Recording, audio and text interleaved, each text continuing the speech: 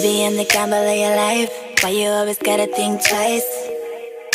We could go at it all night till the morning till you can't even go no more. The Green Bay Packers have not lost since the Week 12 debacle at San Francisco. They're a much better team than they were way back then, even though on the calendar it wasn't that long ago. Feels like it was. My question, are they better equipped to handle what's going to happen up front here with San Francisco? Well, that's the million-dollar question. You're right. I mean, I think that's the first thing you want to question. Now, one, it does help that you saw them already. I think to know what to expect. Like, whoa, DeForest Buckner is big, and Eric Armstead is big, and Nick Bosa is fast. Like, to have that, like, okay, we've played on the road in this environment and know what their speed and physicality is all about, I do give the little advantage to Green Bay, at least this time around. Not to say that they're going to block them every play, but at least to know what to expect. The issue they had more than anything here, Paul, in this game, I mean, yeah, the front four, super talented, as you know, anybody watching football knows. D Ford didn't even play in this game, all right? So that's scary, all right? I'm sorry, Aaron Rodgers.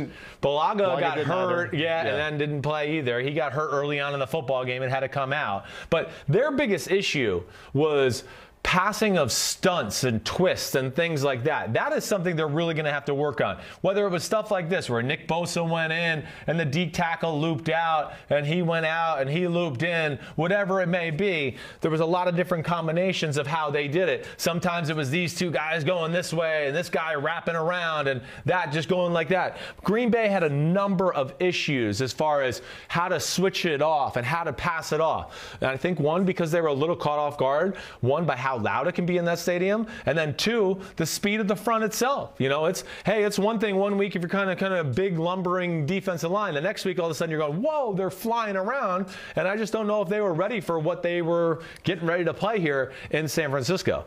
Yep, and so it's a better Aaron, not only because his line is protecting him a little better. There's more Aaron Jones. Yes. There's more Davante Adams. Yes, I think that's the big thing, and you're right. It's better Aarons altogether. Right? Yeah. I mean, it's both of them. Their run game is better now than it was then. I think Rodgers will be more prepared for what he sees. And one thing I'll say, like, hey, the 49ers, a lot of times, they're not going to be outnumbered in the run game. They're really not. I mean, as you can see here, it's 4 down linemen. Here's 3 linebackers. They got Richard Sherman right here. I mean, Jimmy Ward looking to come down and do something as well. And the thing that jumps out to me more than anything is, like, Green Bay, they're in 2 tight end set here.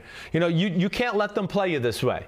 You really can't. And what I mean by that is you can't let this linebacker, who's supposed to be responsible for Davante Adams in the flat, be in there as a run game support guy. If he's going to do that, then you got to mess with them. And then this play they do. You run a little bubble out there, have this guy go down and block him or run him off in a slant route, something like that. But these are cheap ways not only to, 1, get a cheap completion and some yards, 2, slow down the aggressive nature of the defensive line, tire them down. Think of your Nick Bosa. Oh, Aaron Rodgers. Oh, it's a bubble. Huh. Aaron Rodgers, one of the greatest things he does, as you know, we were both quarterbacks, he's got one of the quickest releases we've ever seen. So he can get the ball from shotgun snap or snap underneath the center and get the ball out here to wide receivers and screens faster than anybody in the history of football. That's one of his great strengths. And I think this is something they can look to use in the game. Let's go to the next picture just to see what happened here. See what happened here? You had the linebacker who was kind of getting nosy with the run game, right? He was kind of just like, oh yeah, I'm worried about the slot receiver. Yeah, sure.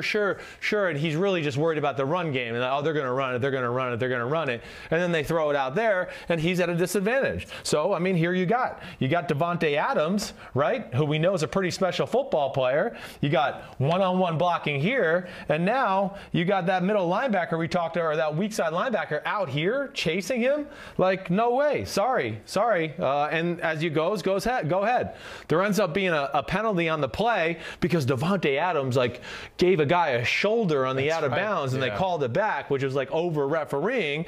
But as you see, it's a 10-yard gain and an easy way to do it. And I think if Green Bay's smart, look, I don't expect them to be able to just run it down the throat of the San Francisco 49ers all day long. I don't. The 49ers they're too talented up front. Right. They're fast, they're physical, they know what they're doing. I think it's little things like this, bubble screens, little wide receiver screens out on the edge, take away the aggression. I think it's a good way to get cheap yards to the Green Bay Packers, and they're very good at it. Now, the other thing that's worth mentioning, let's go back to the first picture, is here's another thing I got with the San Francisco team. And, specifically Davante Adams, really to him, but the 49ers traditionally, okay, they want to play some form of single safety defense. They want to play either straight man-to-man with a safety in the middle of the field, or they play 3 deep where this guy goes there and he goes here and he's in the flat and he's here and he flies out here to the flat and he comes down in between them both,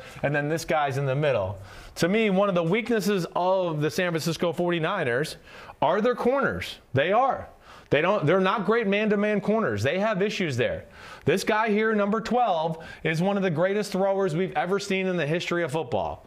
He can throw the ball outside the numbers, comebacks, out routes, deep curls, whatever it may be. To me, that's one of the areas they attack with the 49ers. Whether this is Mosley or Akilla Witherspoon down here at the bottom of the screen, I think it favors Green Bay, especially if it's the matchup they want. Whether it's Davante Adams on Sherman or whether it's Davante Adams on Mosley, you know, I'm going to pretend like if I would want to see a whole lot of this. I want to see out. I want to see curl. I want to see deep comeback. I want to see just a straight go route as I continue to go here. If they just do those type of things and then also could play a game of slant with them and then slant and return and then maybe slant and sluggo, you know, that to me is a part where people are not attacking the 49ers. Green Bay, don't be afraid to just max protect everybody, keep them all in the block and just go, hey, Aaron, we just want you to drop back. We're going to block and keep a 6 or 7 or 8-man protection and let our best player beat not their best player. Right. And I don't think there's anything wrong with that, and he's certainly capable of doing that. My mind goes to Davante Adams with what he's done. You look at 2 of their last 3 games. Yeah. The big win at Minnesota against the Vikings. Right. The huge win last week against Seattle. Yep. Over 20 catches for Davante. So they have to face him differently than they did in this win. What do you think they do with him? Yeah. What do they put on him? They're going to, you know, they're not a team that really like matches up and plays man-to-man that way. You know, more times than not, Sherman stays on this side, Mosley stays on that side. If he does come over, you know, I'm guessing we're going to see Richard Sherman on Davante Adams when they do play man-to-man. And Davante Adams is a really good route runner. You know, his speed, it's not Tyreek Hill or anything like that, but it's still good enough to beat you down the field. Right. I feel like he could have his way with Richard Sherman and turn him around a little bit. One thing Richard Sherman at this age of his career, he's still really good, don't get me wrong, but like he would be what we would call not great in transition, where, okay, he's going like this, and now Davante Adams runs the comeback. He's not the best at like sticking his foot in the ground and driving on the ball. No, that's not his cup of tea. That's not. He's long. He's a little bit more of a like gain speed kind of type of runner where I need to run a few steps to get up to full speed. He's not the type of guy that's just going to plant his foot in the ground and you're going to be like, whoa, look at that explosion. That's unbelievable. That's not his game. He's big. He's physical. He wants to jam you at the line of scrimmage and then get back and not let you run a go route over the top of him. That's really what it is. Right. Seattle, that's why they call it the cover 3 press bail. He wants to go boom and back off and go, nope, you're not going deep. And they're basically saying, hey, if you want to run a comeback, a deep out, any of that, that's there to be had. Right. But, you know, are you going to have the guts to throw at me all game long? And are you going to wait for the receiver to get 15 and 20 yards down the field? Because can you protect long enough to wait for those routes happen? Hey, those are all big ifs. But I do think that they played once already. They know what to expect. They have experience against this scheme. They just played Seattle, who plays the Seattle scheme, of course. And Robert Saleh comes from Seattle. And this is the Seattle scheme once again. So at least there's going to be some comfort with the system they're playing to and what to expect there. What's the best thing they could learn from mistakes Seattle made trying to stop Rodgers and Adams? I think, you know, being careful about playing man-to-man against Davante Adams. I think you got to be very careful of that, especially when he's in the slot. You know, they have a number. Because his big plays came against man last week. They did. They were all man-to-man, or like at one point they played man here, and they tried to make it look like this was the first touchdown. Davante Adams was out here. I can't remember. I think this was Geronimo Allison. They tried to make it look like it was going to be slant and flat like that, right? And the corners were going to pass it off. This guy was going to take the outside guy, and this guy was going to wait for the inside guy to run, right? They were going to pass it off, is what we call it. But Green Bay, in knowing that, they faked it. They went, oh, I'm not going, see ya. And this guy went, oh, I'm not going, I'm going back that way. And Seattle got caught in passing it off, and then there was no one to pass off to, and they got burned for a touchdown. So I would always say, hey, the 2 guys, we know Rodgers is awesome, but then It's Aaron, the other Aaron, and Adams. Those are the guys you got to stop. If I'm San Francisco on big third downs, things like that, I'm doubling Davante Adams. And will San Francisco do that? I don't know. You know, the Seattle scheme, once again, they don't do things like that all the time. But I would say in a game like this, hey, Aaron Rodgers, hey, Matt LaFleur, prove to me you can beat me on third down without other than Davante Adams doing it. And I would question that. I don't know if they can. So that's something to look for. 49ers offense against the Packers defense. I've been paying attention to Chris all season long. I know that Kyle Shanahan is going to have some specific, very well-designed plays just to go against the Packers D. That puts the onus on Green Bay defensive coordinator Mike Pettin. Right, who Kyle Shanahan has history with. He worked under Mike Pettin with the Cleveland Browns, so he's going to know some of his tendencies. You hit on it, too. The 49ers, Shanahan, I mean, they're famous for being able to draw up big plays to expose a defensive scheme. And the 49ers thrive on big plays. That's what they are. They're a big play offense. You go back and look at their year and scoring drives. It's not a lot of like 10-play, 80-yard drives. There's a lot of like 4 plays, 80 yards, 5 plays, 80 yards, 3 plays, 65 yards. Because Shanahan he's the code cracker, as they call him. He will break the matrix and figure out what you're doing. And to me, this play reeks of that from week 12 and this long touchdown pass to George Kittle. And why I say that, because what Shanahan does a lot of the times, and where this is real important, is when he gets into a personnel set or a formation and he goes, oh, I know what they're going to line up to, he's going to go into the lab with a pen and a pad and get his damn label off. Okay, that was Dr. Dre, in case you didn't know, all right? Okay, yep. But he's going to do that. And he's going to come out of that lab with a few plays that are just going to be like, hey, up yours. This one's for 50. This one's for 40. And if you're not careful, it'll go and be a touchdown altogether. So with this here specifically, I guarantee whether it was through film study of this year or his history with Mike Pettin, that he had a good idea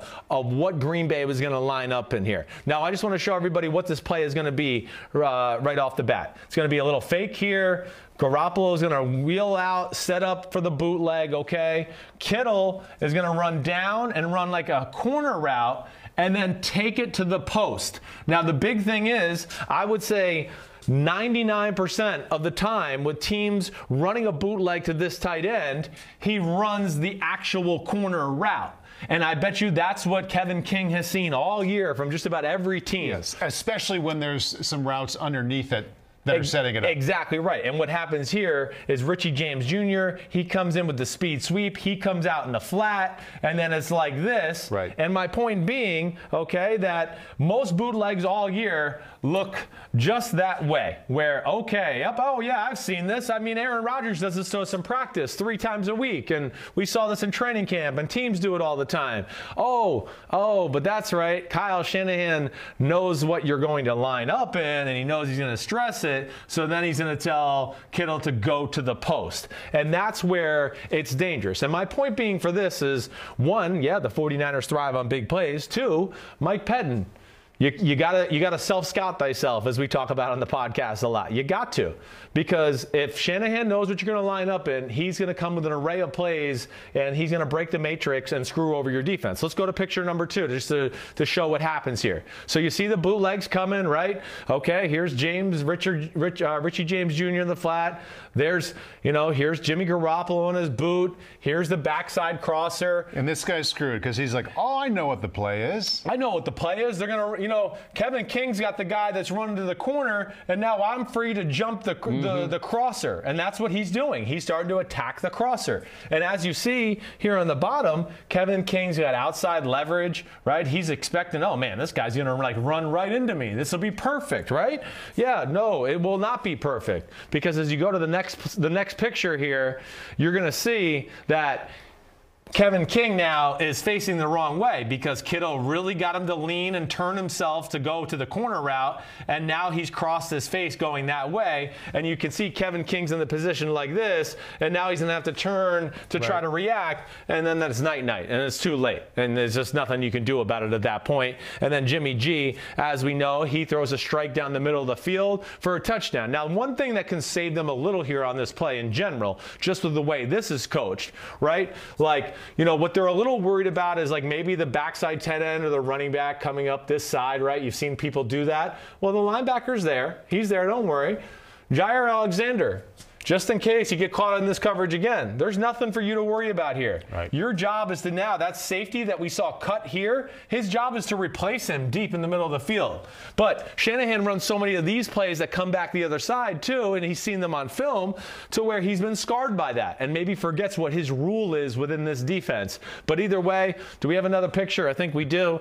It's George Kittle hitting his head on the goalpost, right. Okay? But you could see Jair Alexander has realized it, but he's too late. The ball's about to hit George Kittle's hands, and he's going to run in there for an easy touchdown, and that's night Green Bay. That would have been a pretty veteran move for a young guy like that to recognize and fall off. It would. You're exactly right. It's a veteran move. Yeah. And Jair Alexander's in his second year. I can promise you this guy's really talented. He's one of the best corners in football. He's smart. He'll get it this time around. But hopefully he doesn't have to get it. Right. Hopefully Mike Pettin changes up his plan of attack a little bit to slow down Kyle Shanahan and his genius in creating these big plays. Going back to middle of the season, as we kind of got used to watching the 49ers offense and the things they were doing, in addition to these, I don't want to call them trick plays, but wrinkle plays that were put in often for a specific defense. Jimmy Garoppolo, I think I said this to you sometime in November. Yeah. I really like the quick release over the middle and how accurate he is with those quick slants and the 12-yard in routes. Maybe doing it a little bit too much now? I think that's a fair point. I mean, first off, let's look at his numbers, all right? There you go. I mean, NFL rank. This is between the numbers, right? So the middle of the field. The 49ers, you break down Jimmy Garoppolo and company in the offense. You watch the first matchup. You watch last week against Minnesota. The majority of the throws are right down the middle, right down the pipe there. There they are.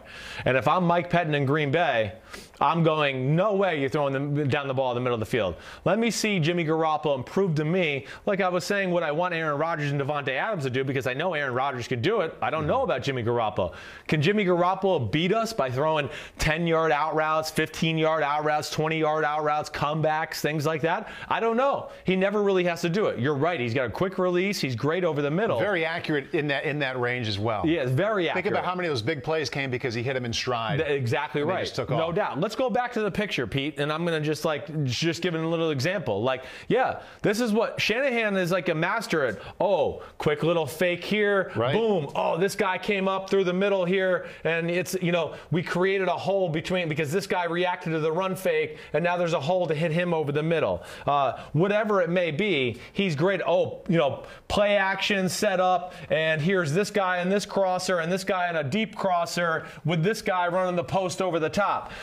My point being, most of the times it's going to end up back in the middle of the field where the play. Right. And if you're Green Bay, I don't want to get stuck in man-to-man a whole lot. I would want to find zones where, guys are staying here towards this middle of the field here. And whether you want to blitz somebody and replace it with another guy, whatever, I would just play bodies in the middle of the field. Very similar to me, actually, to this. I'll say this. When Mike Pettin was on Rex Ryan's staff in the New York Jets, they kind of figured that out with the New England Patriots during that time.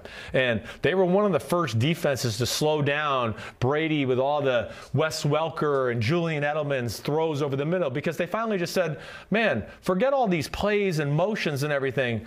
The ball is ending up right here. Yeah. So let's stop chasing the fire trucks and the window dressing and just drop people where we think they're going to attack at the end of the day. Right. And I think you can put some weight into the fact that the 49ers are going to attack somewhere in between those hashes right there.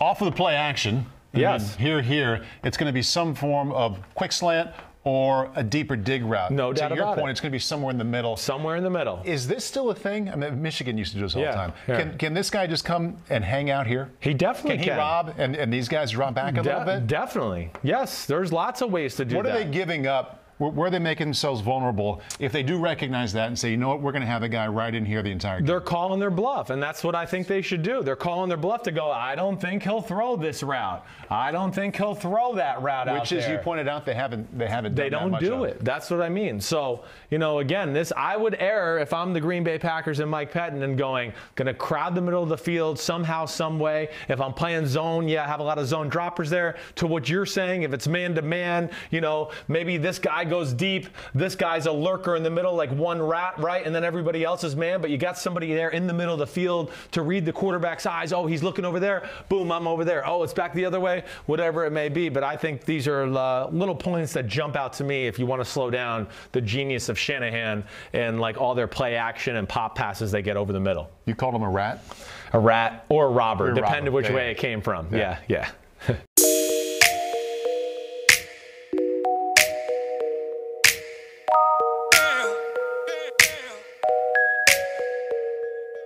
Baby, I'm the gamble of your life. Why you always gotta think twice? We could go at it all night till the morning till you can't even go no more. You like it, don't even deny it.